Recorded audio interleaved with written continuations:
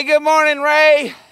January 1st, 2018, coming to you from Namrack Farms, and I'm literally wedged in the middle of my sheep because, well, I gave them something to eat, and as I stood here, they just crowded me in.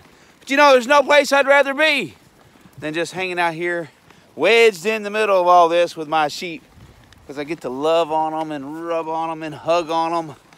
Hey, shepherd wants to be with his sheep. He's got to come where they're at, right?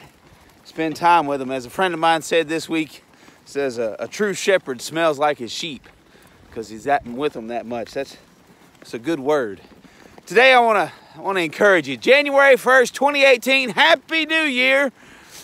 You know, the reason the sheep are here like this every morning, I'm consistent and coming through that gate that you see behind me, walking out here, and they meet me every morning because I'm consistent on coming out here and doing the same thing every day, checking on them, bringing them something to eat, bringing them hay, bringing them food, checking their water, coming out to check on Vasella. It's a consistent thing. I'm persistent, even though it's freezing cold and they're about to knock me down.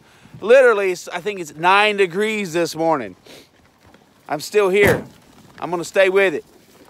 I'm persistent. So I'm consistent, I'm persistent. I'm going to keep going on. And Jesus Christ, our good shepherd, he's consistent. He's the good shepherd, remember? He never fails, and he's persistent. No matter the obstacles in his way, he is going to come take care of his sheep because he's the good shepherd. This year, I want to encourage you. Start this year off with this desire, that you're going to choose to be like my sheep, who consistently come see me every morning. They are consistently greeting me at the gate.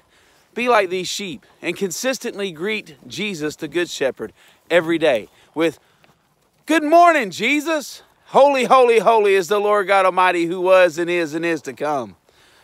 And be persistent, because I promise you, you're going to have obstacles, things that come in your life, things that are going to try to stop this from happening. So you're going to have to be persistent in your pursuit of enjoying the shepherd. So that's my encouragement to you today, to be consistent and persistent, because Jesus Christ, your good shepherd, he is consistent and he is persistent in his love and care for you. Now go enjoy the shepherd. I'll see you soon.